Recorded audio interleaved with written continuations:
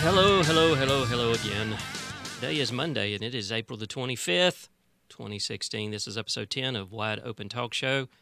My name is Donovan, and of course I have with me Sam. How's your weekend, man? It was good. Spent some time with friends. Might still be recovering a bit from it, but still, otherwise I'm doing well. Oh, yeah, that made me think, because whenever you said recovering, and I know your recovery is different, but I was listening to the latest episode of Justin's Politics, and he made a comment about how something about he had just stayed in his cocoon because he'd gone out drinking the night before, and he realized that he could still drink like he was 21. But the day after, the recovery wasn't quite as quick as when he was 21. Yeah. Oh, so what'd you do this weekend? Just went to a friend's birthday party, and because it was that friend's birthday, they leveraged that to make me stay up later than I normally do. So now I got home at like 2 o'clock in the morning the next day. So that's very out of character for you. It is. Yeah, I don't think I'm going to be making that mistake ever again. Yeah, I saw you mention that on Snapchat, and I was like, wow. He must have been like a zombie. That's about the most accurate way to describe it, yeah. Oh. Anyway. Okay. Well, this is Wide Open Talk Show, and it is a call-in show. And that number is 229-518-3525, 229-518-3525. Call us and weigh in on any of the stories that we're going to be covering in this episode. Or, if you want to bring in anything that we covered last week and talk about that'd be great too.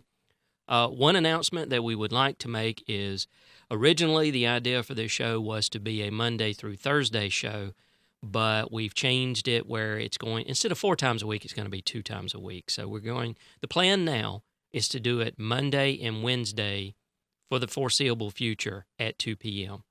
And then, of course, if, Sam's job situation changes, then we may have to adjust the timing.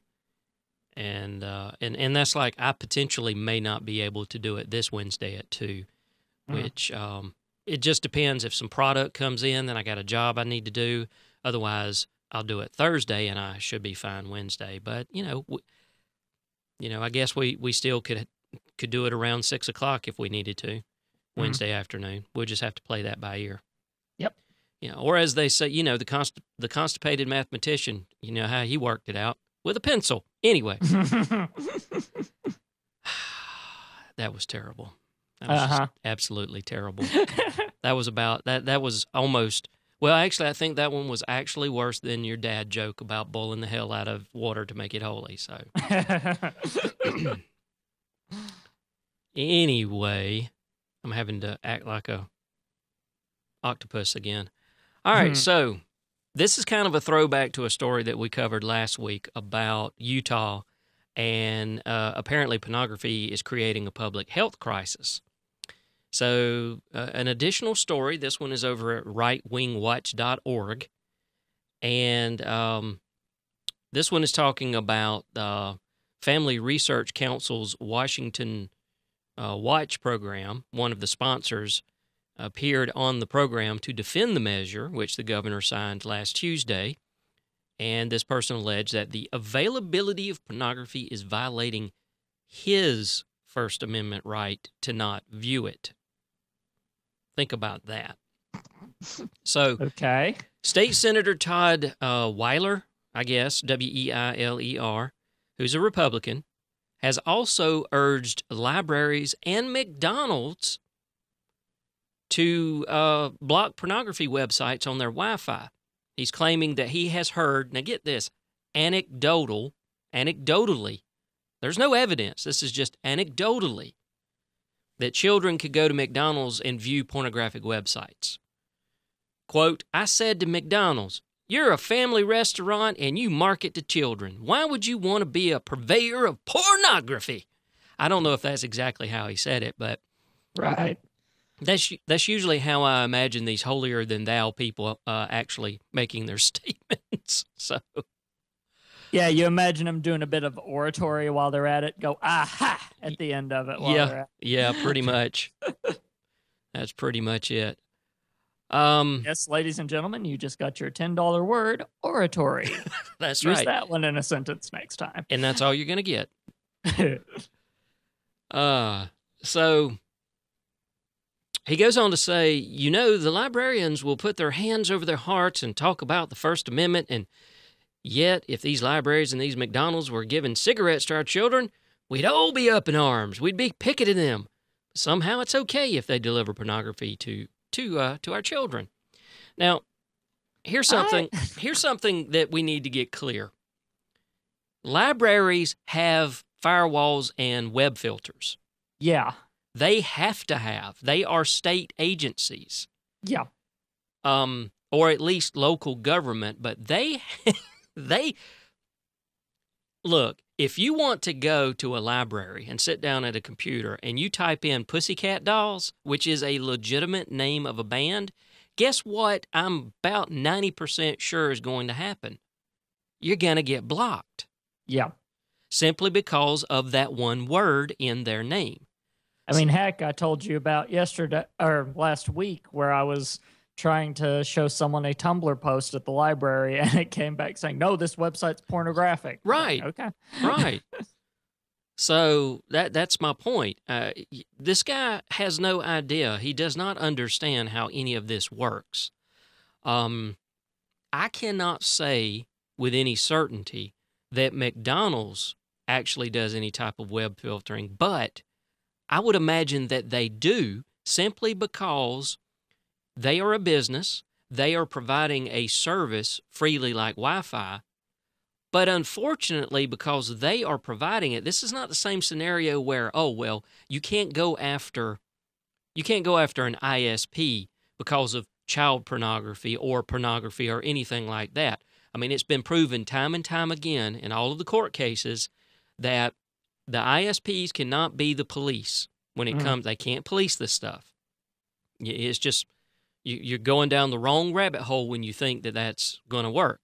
Yeah. Well, at the same time, McDonald's itself can't necessarily do that. But if they want to protect themselves from any future liability, and see, we had a scenario where one of our clients has free Wi-Fi for their customers, and we went in and actually route them through a proxy where we filter for pornographic terms and things like that. And the reason why we did that, our customer didn't even think about it, but the reason why we did it, I said, well, stop and think about it. All right, you got this waiting room, and you got these people, they're on their smartphones, some of them are on their tablets, some of them are on laptops, and you got kids running around.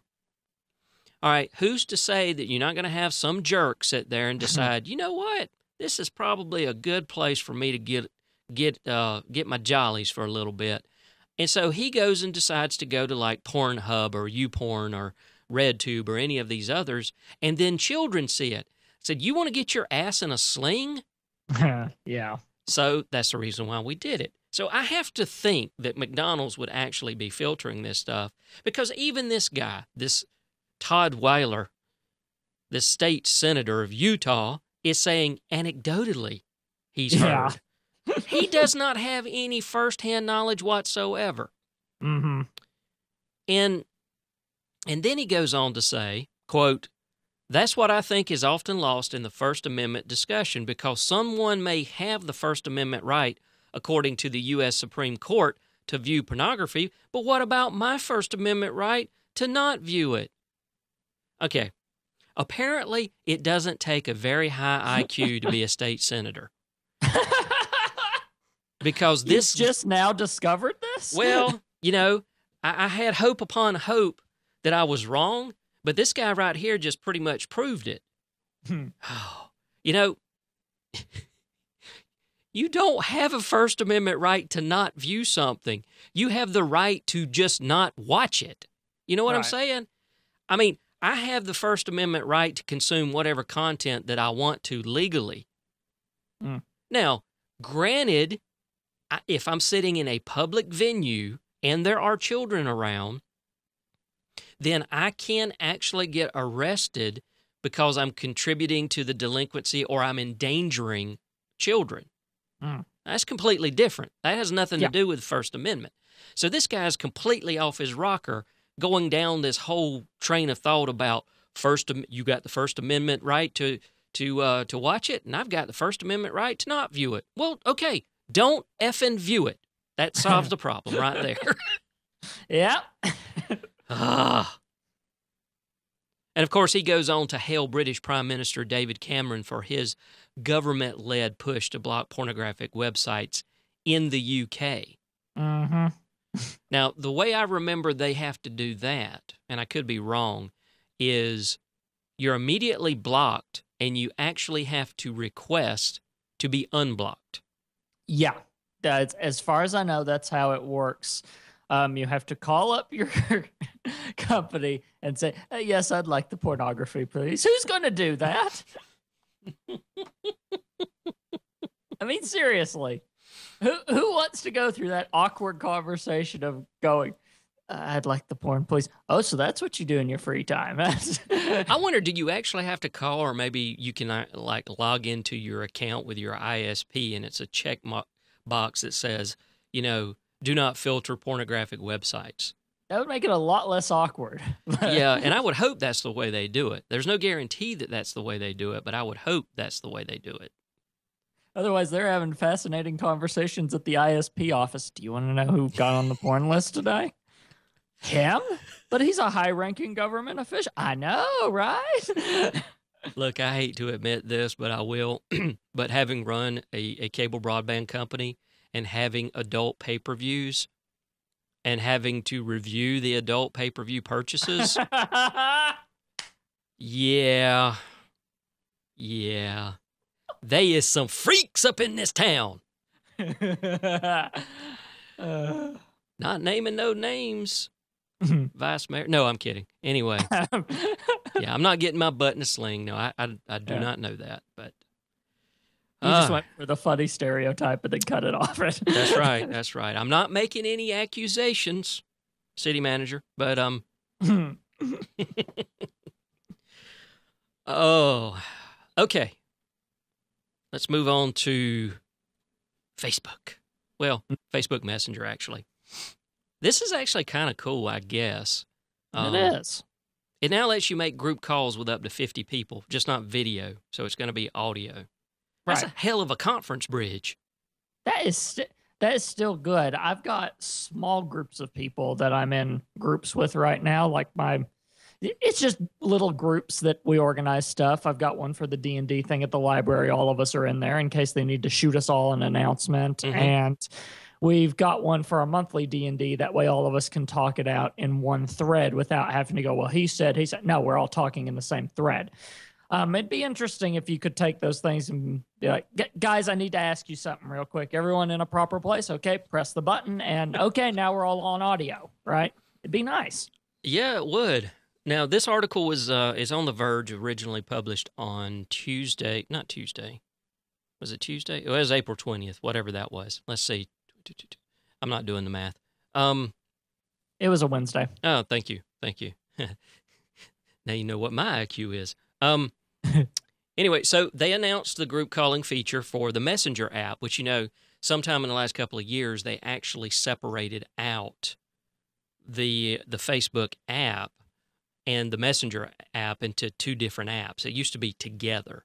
And I think that was probably a good choice because ironically enough, there's a lot of people that uses Facebook Messenger to actually send text messages back and forth. And I don't mean like SMS because as far as I know, unless I'm wrong on this, it won't do SMS. But yeah, it's data. You don't need it as long as you got a data connection. And and for someone with a smartphone, you're pretty much always going to have a data connection, you would think. Mm-hmm. So anyway, they said this feature should actually be out now because then it was going to be rolled out over the next 24 hours. And I do recall on my Android phone that I did have a Messenger update. So I can only presume that was part of it.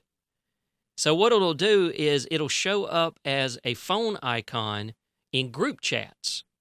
So once there, you can add new participants to the call. And of course, they want to be perfectly clear it's not video chatting. Right. And it still restricts video chatting to the one-on-one conversations. Could you imagine 50 video? No. Just no. Not happening. And that's the day your bandwidth went boom. Yeah. It's like, I've got 10 gigs of data. What happened to it? Yesterday was the billing cutoff. I reset today. Yep. And you used 12 of the 10. And, don't be talking to all your friends on video. Interesting little nugget. Messenger has over 900 million monthly active users. Mm. They're saying that it's becoming one of Facebook's most successful products ever. Wow. I use it from time to time. Mm. I've never actually used it to make a Facebook Messenger to Messenger phone call, if you will. Yeah. But I would be interested to try it out as far as this group audio is concerned, just to see the quality of it. Mm. They go on to say that Messenger is even more powerful now with group calling, but it still can't compete with Google Hangouts or Skype for video calls, which, okay, I give you that. Yeah. But they're thinking that it's only a matter of time before they actually add it. So there's that. Go out there and call up 50 of your best buds and get in a conference call. Well, there is a lot of this conference calling happening now. Like Skype just recently even upgraded its mobile version to where you can do, I think, at least 10 people in a group mobile call. So, yeah, it's starting to be something that they're realizing this isn't just enterprise. We've got a lot of people wanting to do this, so let's do it. Yeah, I think they had to because they've got other competitors that already do it. I know whenever it was back before they actually made it freely available, because used to do group video with Skype, you actually had to have a monthly subscription. Well, then you had other competitors like Uvu, and there's several of them out there that immediately came swinging out of the gate with like allowing 8 to 12 video calls at the same time.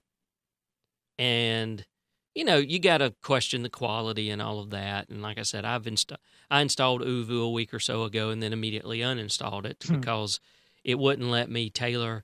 It was only going to give me like a 320 by whatever, 320 by 240, I think, video size, which that's ridiculous. I mean, in this modern age of 720 and 1080p, come on. So, they really didn't have a choice. And I'm glad they did it. And as much as I hate Skype for some of its crap that it does, there's nothing out there right now that seems to be. I don't like Google Hangouts. I do not like the quality of Google Hangouts. I think the quality of Skype is actually better. Yeah. So, okay, you know what? I'm not even going to dwell too much on this whole Kurt Schilling thing, simply because the only interest I had in Kurt Schilling was the fact that he used to run a video game company. Oh, it was the same one. In the back of my mind, I was sitting there thinking, is it the same guy that screwed up the video game? It is. Okay. Yep, it's the same one. And he's in trouble again. He's in trouble again, yeah. He was an analyst for ESPN, and he made an anti-transgender post, and ESPN said, yep, you're out of here. So, let's see. I think this was on their Facebook page. They said, ESPN is an inclusive company. Kurt Schilling has been advised that his conduct was unacceptable and his employment with ESPN has been terminated. Now, he further wrote on a blog post about the incident, quote, "This latest brouhaha is beyond hilarious. I didn't post that ugly-looking picture. I made a comment about the basic functionality of men's and women's restrooms, period." I'm not even going to bother and go in and try to find what it was that he posted. Because, I mean, I'll be honest with you. I'm to the point. I'm sick of this whole thing. I mean, we don't have it in the show notes, but, Target came out last week and said, okay, well, we're just going to open up the bathrooms to anybody. If you got male genitalia and you feel like going to the women's bathroom, then go to the women's bathroom. If you're a woman with the proper, plumbing and you want to go to the men's bathroom, go to the men's bathroom is essentially what they said. And the last thing I saw, there's a 450,000 signed petition to boycott Target. So, well, we talked about this a lot last week, right? The whole there's too many angles to this thing. It's not as easy as some other situations of this stature have been in the past, right? So there's a whole lot of pluses, there's a whole lot of negatives. There's just no way to win, no matter what side of this you happen to be on. I don't see a winning scenario for anyone in this argument. Yeah. My knee-jerk reaction, and I hate to admit this because I'm the older that I've gotten, I've been trying to look at the world in a different angle, different light, whatever you want to call it. And the old me would immediately go, well, if you got a Twigs and Berry, you go over to the one for men. If you don't, you go over to the one for women. There is no discussion. However, if you open your mind now, I guess, and you try to look beyond the actual physical sexual aspects of it, or not sexual, but the gender aspects of it, and you look at it from the point of view of how people identify, and there's no denying that there is a shift, there is a paradigm shift, especially when you look at millennials and you look up at iGens, because the iGens are the ones that are coming up after the millennials. They are typically pansexual. They have a tendency not to identify with either side. So what do you do in a situation like that? Do you strictly behold to, okay, this is what your anatomy dictates? Whoopsies. Anyway, or do you go by how you feel that day? I mean, you're right. This is not something that is going to be rectified and a solid solution found anytime soon. I mean, like you said, we talked about it last week, and my thought was, well, just gender-neutral bathrooms for everybody. Just take out the stalls. And I actually talked with my family about that. And Tyler's like, well, I like the urinals. They use less water and all of that. And I said, okay, well, I'll meet you halfway. We have one bathroom, one huge effing bathroom. When you first walk in, you've got nothing but a row of stalls. And then when you get to the back, you actually have the urinals. That way, the women, when they walk in, don't have to run the risk of seeing something that they might not want to see. Of course, he pointed out that those things have blinders and all this. And I said, well, not all of them. He said, well, everyone I've been in. I said, yeah, you got a point. I mean, the ones that we've been in around about in town, what have you do. But anyway, that's that. Just good old Kurt Schilling's in a mess again. So poor guy. All right. So what do you think about Harriet Tubman being put on the face of the $20 bill? She's going to replace Andrew Jackson. I'm honestly fine with this. Sometimes people will present something to me and go, "Isn't this controversial?" And it's like, we're changing money. Is a $20 bill still going to function as a $20 bill? It is. Okay, good, fine. Yeah. I'm okay with that. I mean, there is a side of me which squints a bit and goes, so they're doing this now when most people use a card instead of having paper money in their wallets. That's when they decide to do this, but that's just me having this little, I try to draw connections to things sometimes, and sometimes I'm flat wrong, but it does hit me that they picked an interesting time in money in general to make this change instead of earlier, I suppose. It's the best way to put it. Yeah. I mean, you actually hit on an angle I hadn't thought about. I mean, cash is not used as widely as it once was. Everything is plastic pretty much. I mean, I very rarely have any cash on me. And and when I do, I have a tendency to keep it on me for a while. I don't know why. But I typically pay for everything with a debit or a credit card. Yep. The way I look at this, though, I kind of look at it the way we've had this big blow up over the Confederate flag. In my view of that, you've got the side of the camp that's like you're taking away the symbols of the South. Whenever we're talking about, well, we're going to remove the Confederate flag from government buildings and other places. And they're like, well, you're just kowtowing to whichever other party or division or group of people or whatever. This is part of our history and blah, blah, blah. And it's like, yeah, but look at it like this. It's a part of history that we need to be aware of, but it's definitely not a part of history that we need to celebrate and be constantly reminded every single day. If you happen to go by any government buildings, well, there's the United States flag, or there's the state flag, and there's a Confederate flag, or whatever. I mean, does it belong in a museum so that we don't lose that history? Yes, that's exactly. To me, anything dealing with the Civil War and, of course, the anything with race relations, women's right to vote, civil rights, all of this stuff, I think they should be in a museum so that our children and our children's children can continue to learn about where their country came from. How did this country start? What's the crap that we went through? What are the missteps that we made?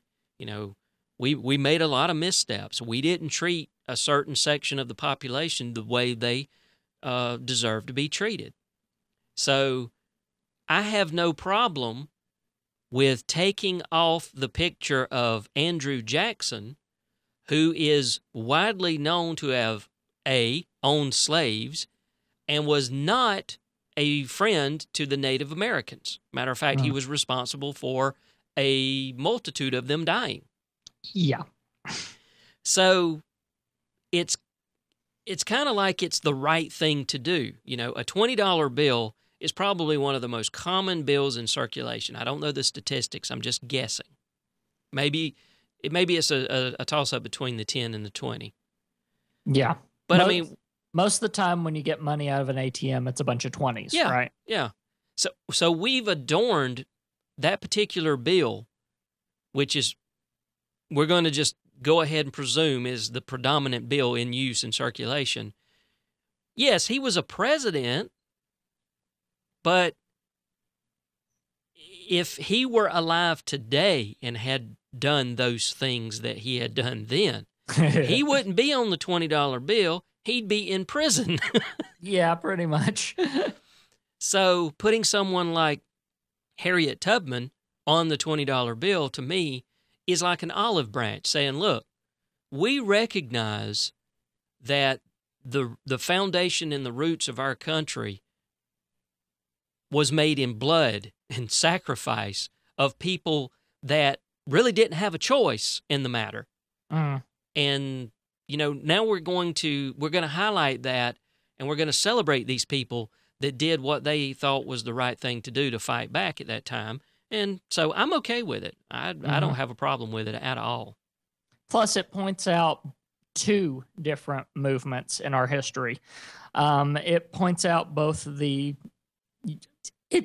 both movements were pretty much the same type of movement, just different angles. So we've got a racial movement with slave owning and stuff like that. But we've also got the women's right to vote movement, which I think is one of the main things that this is being placed on, because she was part of both movements, huge parts of both of those movements.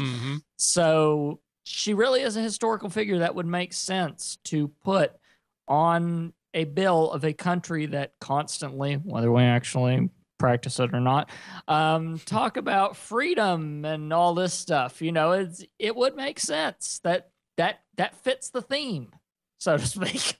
Yeah. There's no better way to put that. I tried. I gave up. Oh. Some information from the producer. He apparently did some digging. The $1 bill is the most common, followed by the $100 bill, and then the 20. I don't know about you, Sam, but I don't carry around a lot of $100 bills. Nah, not really. No, not even mainly at conventions. I try to break those suckers immediately. Because that's the annoying bit. If you go to a certain level of money, my bank's ATM decides, I'm not giving you 20s anymore. I'm just going to give you, you want 100? I'll give you 250s. How about that? It's like, no, I didn't want 250s. Now I'm going to have to bust these things somewhere. And some poor vendor on this floor, I'm going to have to sit here and go, now, which one of you am I going to inconvenience the least by handing you this huge bill? Mm-hmm. It's just, ugh. I mean, whenever you're just doing it for standard carrying around, yeah. But when you're going to a convention, which is usually when I carry that amount of money on me, then it just goes, oh God, now I'm going to have to deal with this awkward situation. Because I've been a vendor. Me and my magic mentor sell stuff at the magic convention that I go to. So I know how this works. That dude that comes up and hands you a 50, that's inconvenient. Okay. Just going to put it out there. So I try not to put that on anyone else, but my bank isn't going to let me not do that. Yeah. My wife tells me about the number of times that they will have just opened. I think they open at 9:00, and someone will come in and buy maybe $10, $15 worth of stuff and hand 100 to be broken. Uh-huh. And most places, I know whenever I worked at the Radio Shack dealer in Fitzgerald back in the 90s, I mean, we started out with $100 in the till. So if you came in and bought a $5 item, I had to give you $95 back. I was broke. Not happening. Sorry. You want to buy something else? Get it on up, maybe. But there's also going to be some changes to the $5 bill. It's going to depict famous events from the Lincoln Memorial, such as the historic moment when First Lady Eleanor Roosevelt invited Marian Anderson to sing on the monument's steps because the concert halls in Washington, D.C. were segregated. Oh, nice. Martin Luther King Jr.'s I Have a Dream speech delivered from the steps of the Lincoln Memorial will also be depicted, and these bills will be unveiled in 2020, which is the 100th anniversary of women's right to vote. Cool.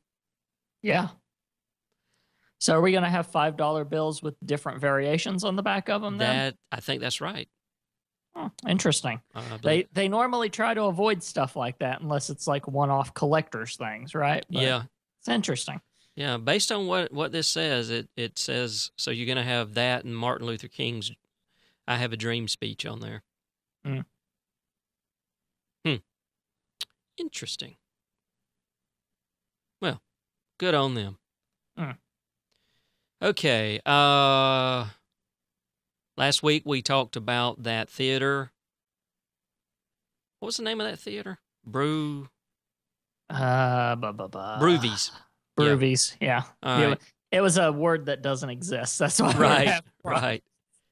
So we talked about that, and essentially it's a movie theater where you get to drink alcohol while you watch movies. But because of some weird legal crap, if the movie happens to have any nudity in it, and I guess by the same token is rated R, then they're violating the law if they allow alcohol to be consumed while that movie is being played. And of course they're going to fight it. We talked about that too.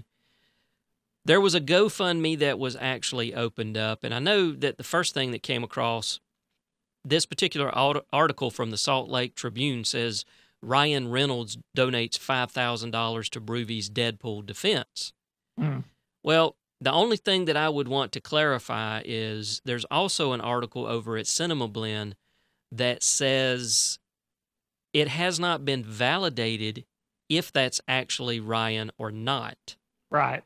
But they're hoping that it is, because whoever did it as Ryan Reynolds. Mm. So as of the posting of this original Salt Lake Tribune article on April the 24th, the GoFundMe was up to $12,000. Mm. But now he did do a tweet. The tweet said, "Thank God they found a way to legislate fun." Yeah. Yeah. That's what they're good at. Yep. It's very true. Let's see. Tell you what, you Georgia knows how to execute people. We're going to carry out our 5th execution of this year. That's 5 so far, and this is April. Yeah, we're coming up on the end of April, but this is the 5th one. What, are you trying to take the belt from Texas or something? I guess so. Of course, now it's very much deserved, especially this particular situation. So what they're doing is Daniel Anthony Lucas is scheduled to be executed at 7 p.m. Wednesday at the state prison in Jackson.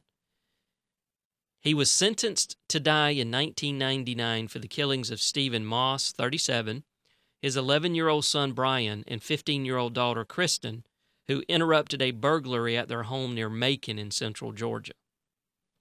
Now, I vaguely remember this, and matter of fact, I think there might have been a Criminal Minds episode or something around this. You just never know. It does seem familiar. So you had Lucas and another man, Brandon Rode, were searching the Moss home for valuables in April of 1998 when Brian Moss saw them through a front window. He went in through the back door. He was armed with a baseball bat. They wrestled Brian to a chair, and Lucas shot him in the shoulder. And then he led the boy to a bedroom and shot him multiple times. Rode met Kristen, that's the 15-year-old girl, as she got home from school, forced her to sit on a chair, and shot her twice with a pistol. Then they ambushed Stephen, the father, when he arrived home, shooting him 4 times with the same pistol. Then it says Lucas later shot the 2 children again to make sure they were dead. The wife discovered the bodies when she got home from work.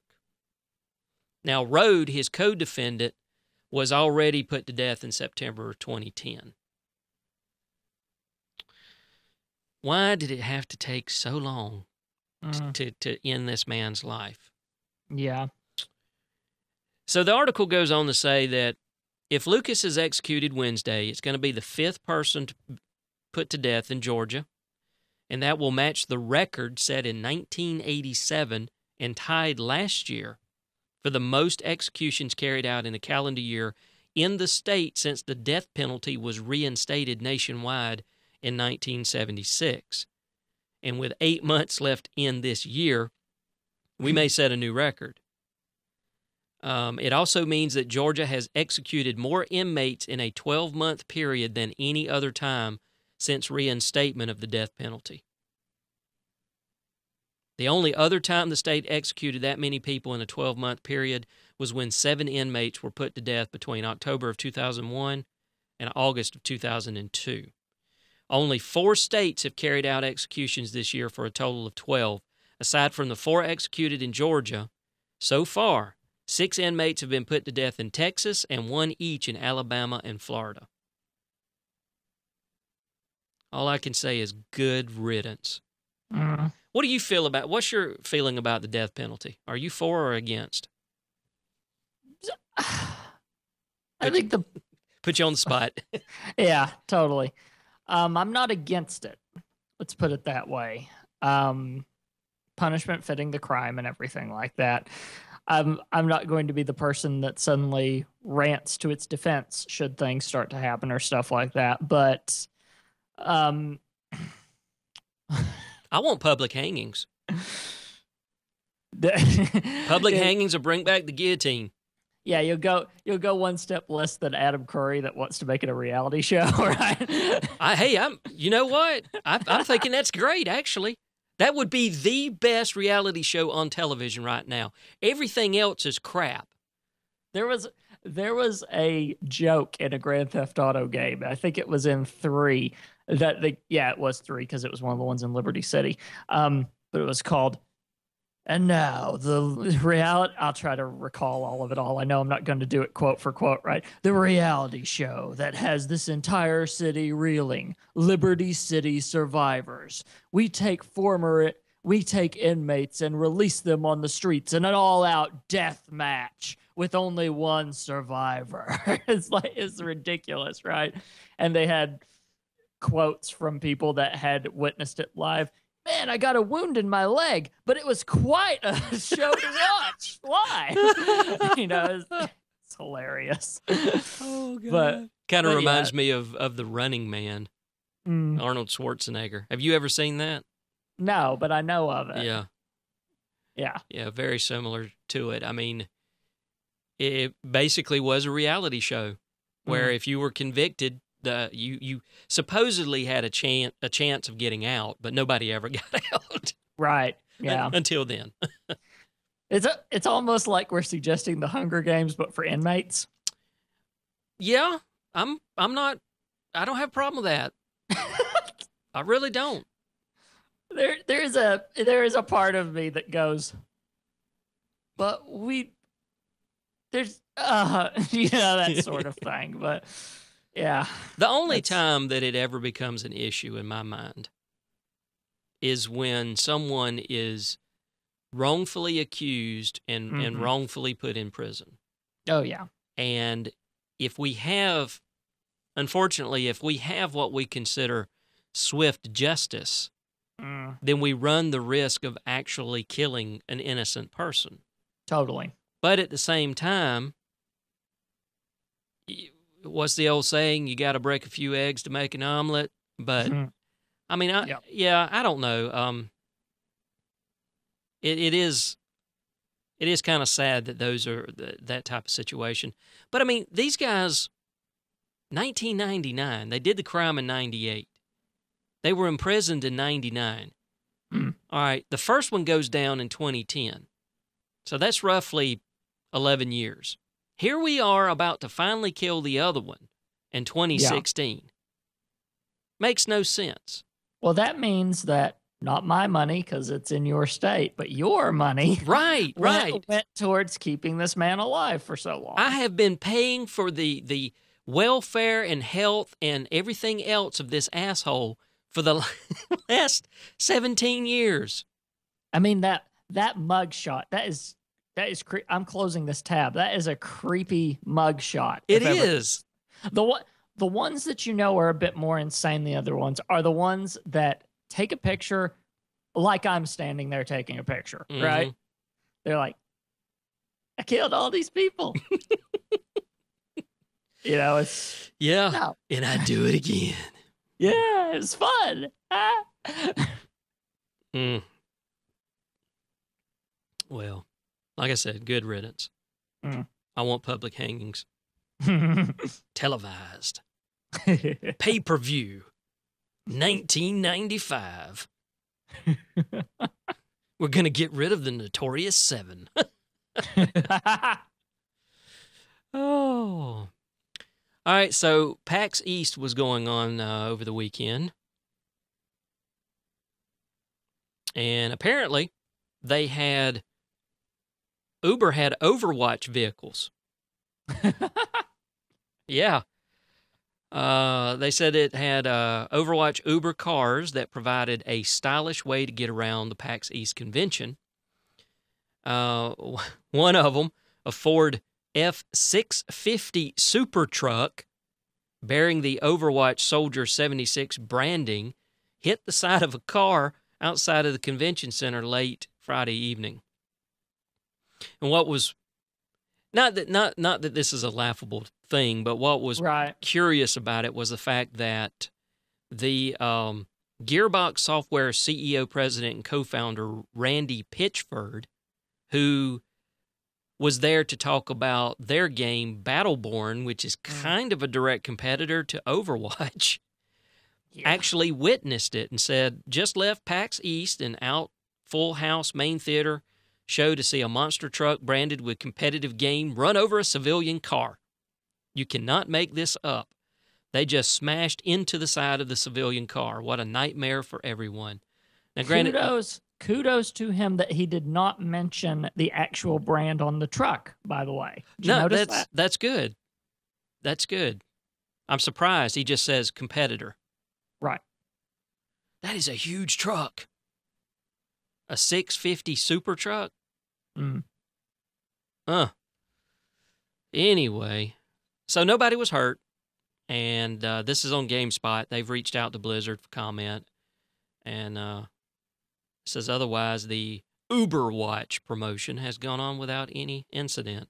So I guess that's what they're calling it, Uberwatch. I would say that they didn't blink fast enough, but this is Soldier 76, so that doesn't work. Yeah, that's all I got for that. You tried. I'll give you E for effort. Have you watched those 3 videos that I linked about? It's GameSpot's video series about... I haven't yet. Yeah. I'm going to, though. Yeah, once I found they had a page that actually had them all 3 just stacked on one another, that was the best. I watched the other 2 this morning. It's very, very informative. Of course, now they've got open beta May 5th through the 9th. Mm-hmm. But I've pre-ordered, so I get it May 3rd. Shut up.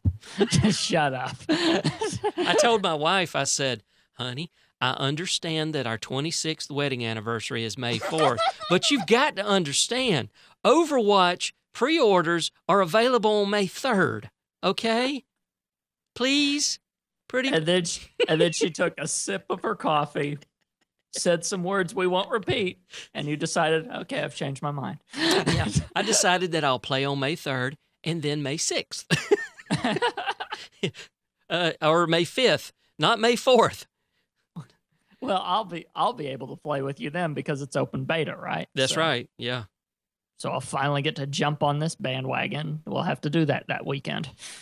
Yeah, definitely, because that's not this coming weekend, but it's the weekend after. So that's got to be the reason why they did it, because the 5th is a Thursday. Yeah. And Friday's the 6th, Saturday's the 7th. So I think it goes through the 9th, which would put it through Monday. Huh. It's not a bad deal. Okay. And I forgot to, let's see. That's not the last one. You added one. Yeah. All right. I'll bring it up. And we'll get to it. Court smacks down Kansas Christians for labeling evolution a religion to force school ban. This was actually kind of interesting how they tried to do this. I mean, I have to give them E for effort. Yeah. But a federal court has rejected an argument from a Christian group in Kansas, which said that evolution was a religious indoctrination and should not be taught in schools. So, after the state of Kansas adopted Next Generation Science Standards, or NGSS, in 2013, Citizens for Objective Public Education, also known as COPE, argued that teaching science without a religious explanation for the creation of the universe would indoctrinate children into atheism. Oh my goodness. If we teach them science, they're going to be atheists. They said that teaching evolution took children, quote, into the religious sphere by leading them to ask ultimate religious questions like, what is the cause and nature of life and the universe? Where do we come from? Quote, the purpose of the indoctrination is to establish the religious worldview, not to deliver an age-appropriate audience an objective and religiously neutral origin science education that seeks to inform, the group insisted. However, the 10th Circuit Court of Appeals in Denver last week upheld a lower court's ruling which said that COPE lacked standing to bring the suit because it could not show that it had been harmed. Quote, Cope does not offer any facts to support the conclusion that the standards condemn any religion or send a message of endorsement. And any fear of biased instruction is premised on Cope's prediction of school districts' responses to the standards, an attempt by Cope to recast a future injury as a present one.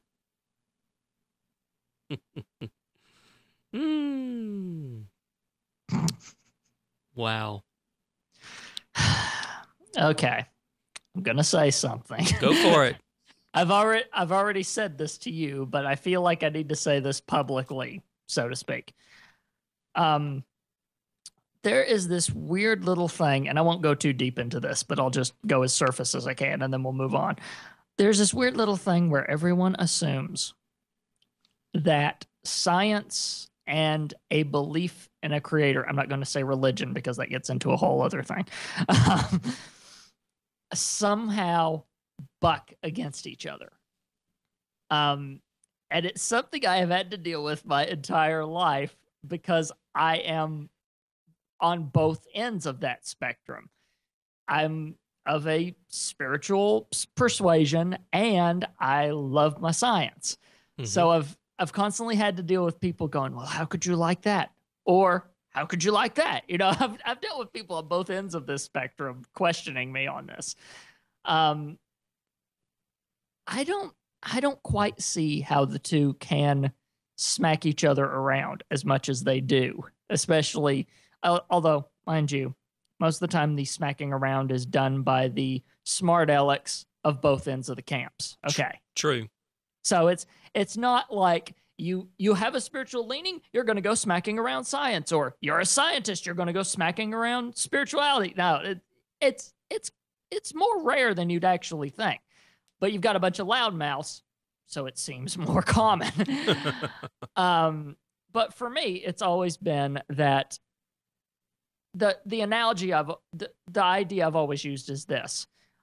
It's like seeing a magician do a magic trick and then having it explained to me how they did it. Mm-hmm. So the spiritual aspect of me is the magician doing the magic trick.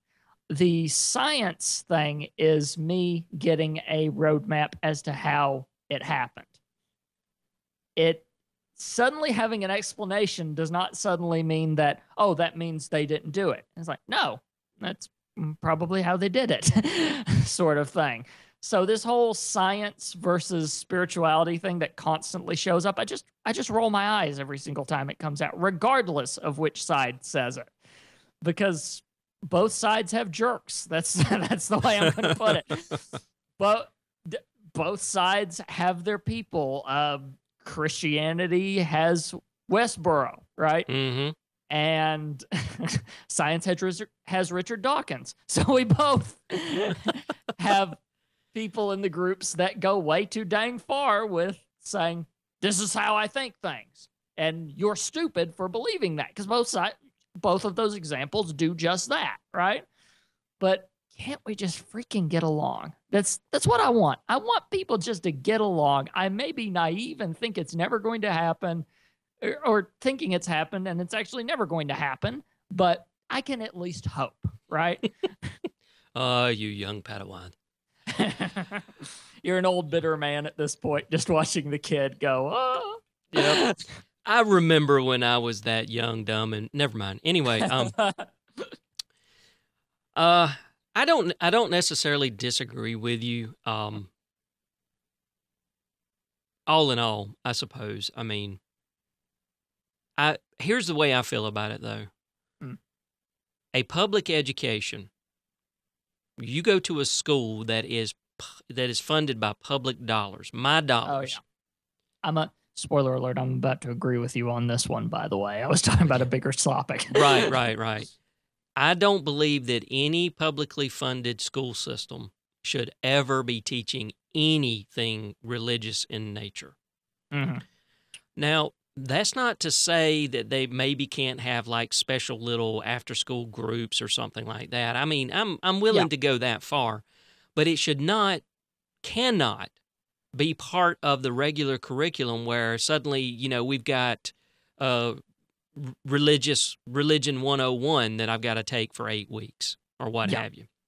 You know, if you want to do that, if that's the way you want to raise your children, send them to a private school, send them to a religious school, you know, something like that. You have options.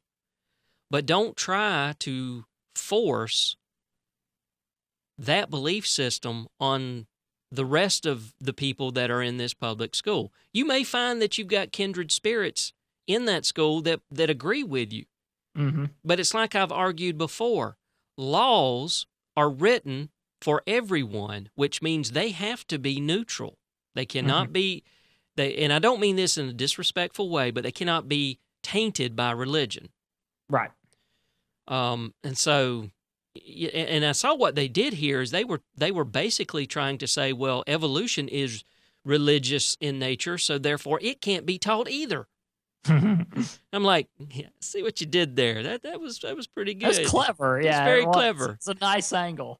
Yeah, you lost anyway, but so Ars Technica pointed out that the 10th Circuit included a footnote in its ruling stating that it would have found Cope's remedy that creationism to be taught alongside evolution to be unconstitutional based on a 1987 Supreme Court ruling in the Edwards versus Oligard case. So apparently they were also they were basically saying, well, if evolution is religious, you either got to ban it or you got to let us teach creationism along with it. So there we have that. Yeah. All right. This one you added. Mm-hmm.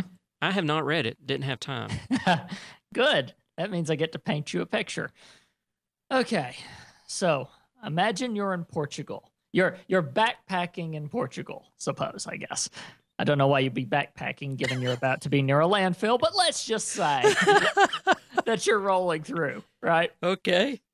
So normally birds have cycles. Mm-hmm. They'll go south for the winter. They'll do stuff like that.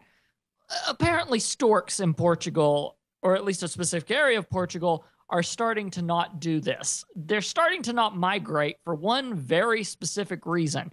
Most of the time, birds will, there are different reasons, but a lot of the times it's for food sources. Because whenever it's winter, they can't get the appropriate food that they need. Mm-hmm. So apparently landfills in Portugal are starting to fix this problem to where, and you're showing the pictures right now, these storks are staying around because they have realized that all of the junk inside of the landfill is fulfilling that duty for them. And apparently it's not just them eating things. Some of their I'm going to read from the thing here. Okay. Some of their favorite menu items, the researchers found, were rotten fish, leftover chicken and hamburgers. They also observed the birds munching on rubbish like computer parts and bits of paper. In one case, they found a stork with a pair of old dirty jeans wrapped around its beak. Oh, wow. So apparently these storks are just going, hey, bro, there's food here. Why are we going to go down south, man? Well, it's because it's always been tradition, man. No, man. Screw tradition. I'm tired of tradition. Look at our bro over there with the jeans on his beak. He knows what's up. We are going to stay here. Bro, look at me. Look at me, bro. And we're going to eat here.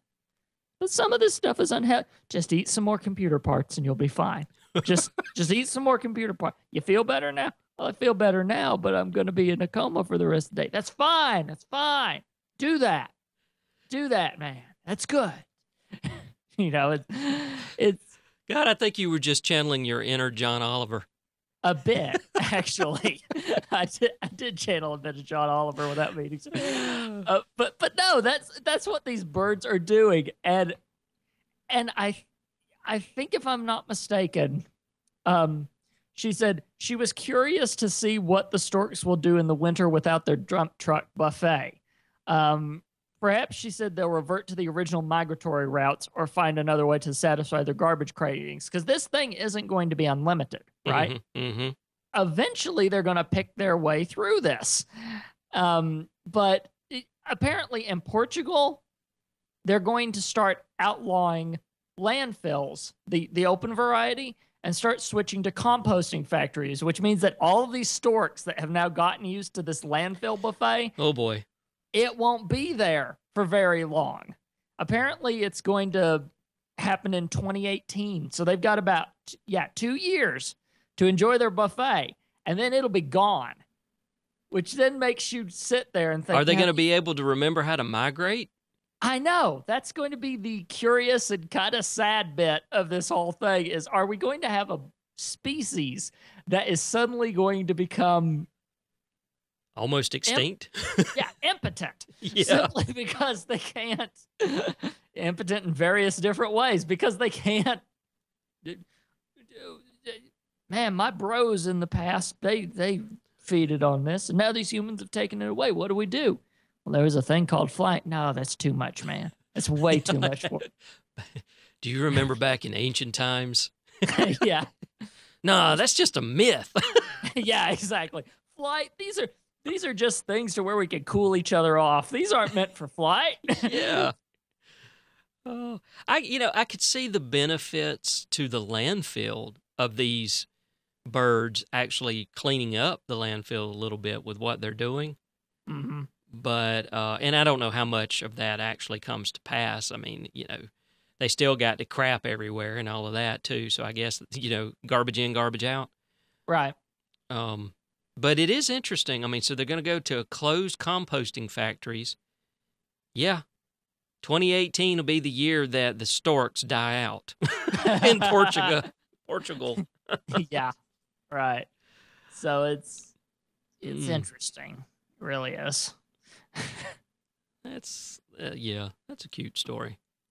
Interesting, cute, and sad, and all three at the same time. Right? Very true. Very true. Very true. All right. Well, that's all we've got on the docket today. I think that's going to wrap it up, unless you got anything else you want to bring up. Nope, I'm good. All right. Well, where can people find you on the interwebs when you're not doing this show with me? They can find all of my podcasting efforts and Let's Plays at tscn.tv. And if you want to find me more personally on all my social media feeds, you can go to about.me/labtech7. Sounds good. And everything I'm doing is over at slant.fm, and all my social media stuff is at about.me/GDAtkinson. Like I said, this is a call-in show. We are now doing it Monday and Wednesday at 2 p.m. Eastern Time. So give us a call during the show, 229-518-3525. The show usually runs between about 2 and 3 o'clock. If you call after 3, we're not going to be here to talk to you. So anyway, we'll be back Wednesday, hopefully, 2 p.m. If something changes, we'll tweet it out and let you know what's going on. But until then, everybody have a great rest of the afternoon, a great Tuesday, and we'll see you Wednesday. Until then, take care.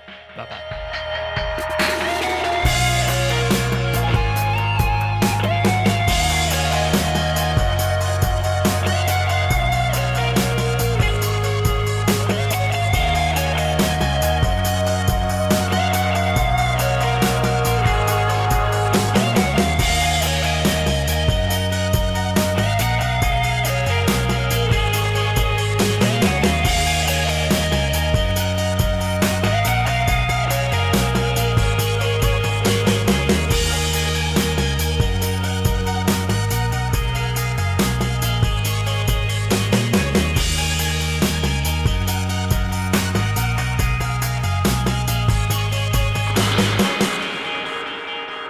This show is a production of the Slant FM Digital Network. Find more at slant.fm.